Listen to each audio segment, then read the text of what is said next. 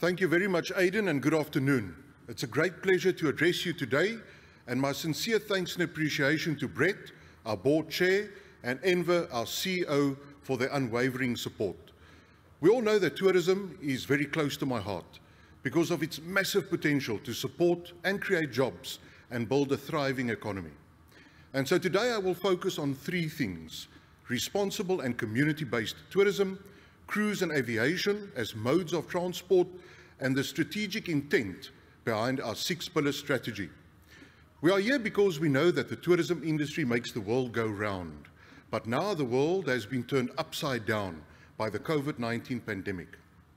And so at the beginning of this pandemic, I established the Tourism Task Team to deal with the effects of the lockdown measures, to develop our bounce-back strategy, and to provide input on my bespoke submissions to national government, motivating for the reopening of business and leisure travel to get businesses back to work.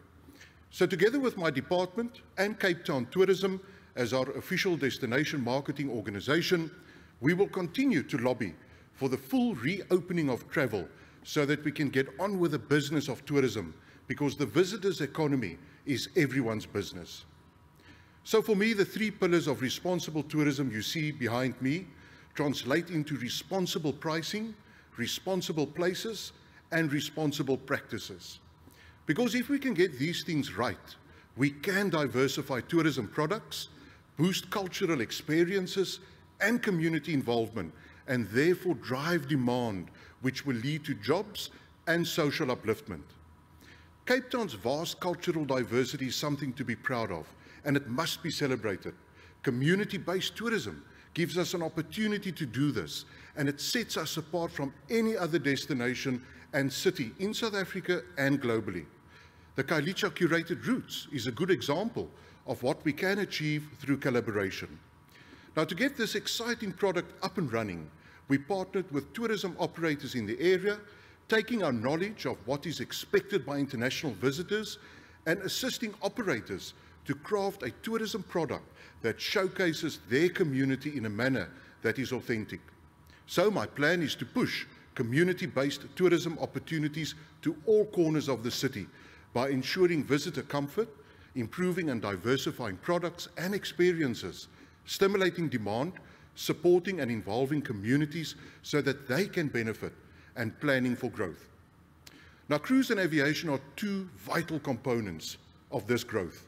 The ease of travel through direct flights is key to attracting visitors. And that is why it is equally important to get our aviation sector back in the air. By boosting direct flights and expanding current routes, we create more efficient connections between Cape Town and our existing and emerging key source markets. More connections create more jobs, and it delivers trade and tourism opportunities. And this is why the city has renewed funding of the successful Cape Town Air Access Initiative.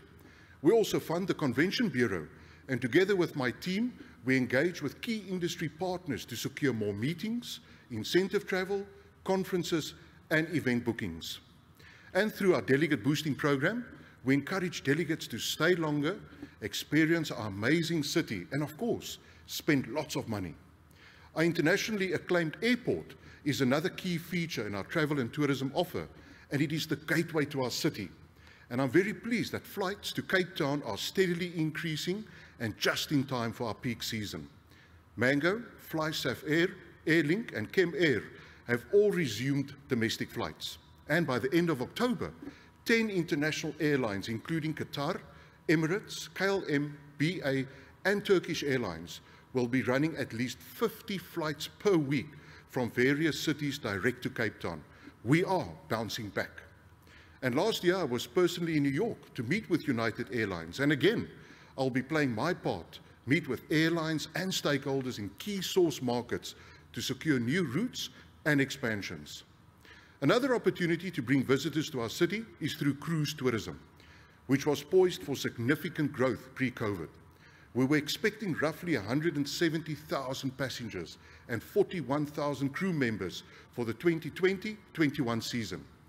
But I must say that the future is looking better with great demand. Certain cruise liners are already fully booked for the 2022-23 season. Here in Cape Town, we can expect cruises to our city to pick up from next year and to restore to 2019 levels within 2 years. The construction of a dedicated cruise terminal funded by the V&A Waterfront has proven to be a worthwhile venture and was showing a massive return on investment, and I'm confident it will do so again. My team and I are in discussions with key stakeholders to further develop and grow this niche market for our city. By getting our sky and sea transport routes back to full operation, we can get our tourism sector and the related industries back to business. So for us to create the demand needed for our tourism ecosystem to propel, we need to remind people of why Cape Town is a destination of choice for travelers. And so a cornerstone of our bounce back strategy is our marketing and communications approach to reimagine and reignite visitor demand and position Cape Town as the premier destination to visit, live, work, study, play and invest. And our six-pillar strategy is the blueprint going forward to translate tourism travel dreams into reality, which will mean conversion and bookings for our entire tourism ecosystem, including accommodation, transportation, attractions, restaurants, and other entertainment establishments. Our new international campaign also capitalizes on all we have to offer, from our natural beauty to being one of the best places for tech startups, to having some of the best educational institutions on the African continent and globally. We really do have it all, and the rest of the world must know it. The teaser video that will start shortly captures that Cape Town really does have it all, no matter what you're looking for.